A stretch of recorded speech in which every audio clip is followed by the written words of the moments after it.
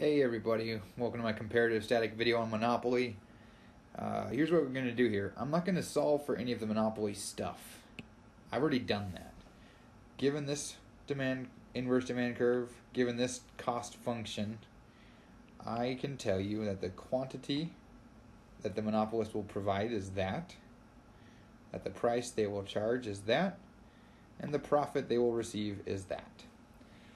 Now, if you want to figure out how to solve those, go check out my other Monopoly videos or look elsewhere. In this video, we're just going to take it for granted.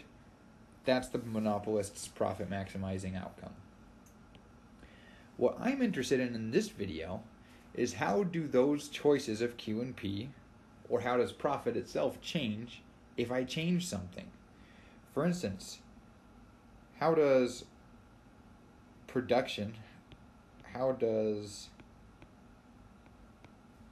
Q change when A increases? Well, to answer that question, I use some calculus. I say the derivative of Q with respect to A is equal to 1 over 2B. Hopefully that looks right. And so what is this telling us? For one thing, it's going to be greater than 0. B is a positive number.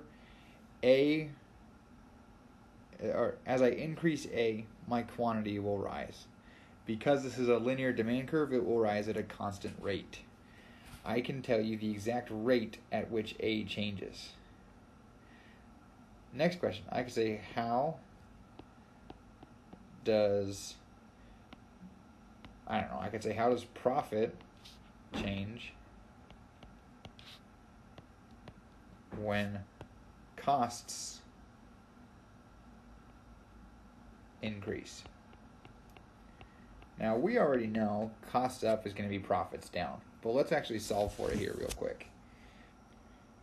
Well, same approach. We go derivative of profit with respect to cost is equal to minus A minus C over B.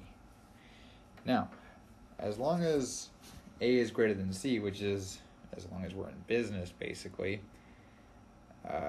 this thing's going to come out negative. Higher costs mean greater profits. But specifically, I have exact values I can substitute in.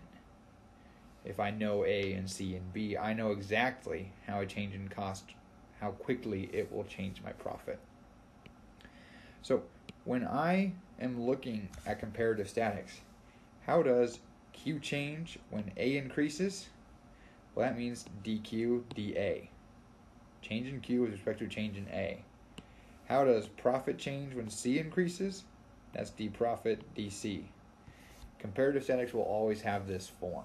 The thing you're interested in, take the derivative of it with respect to the thing you're changing. So, short video. Hope it's useful. Thanks for watching. Good luck, guys. Happy econing.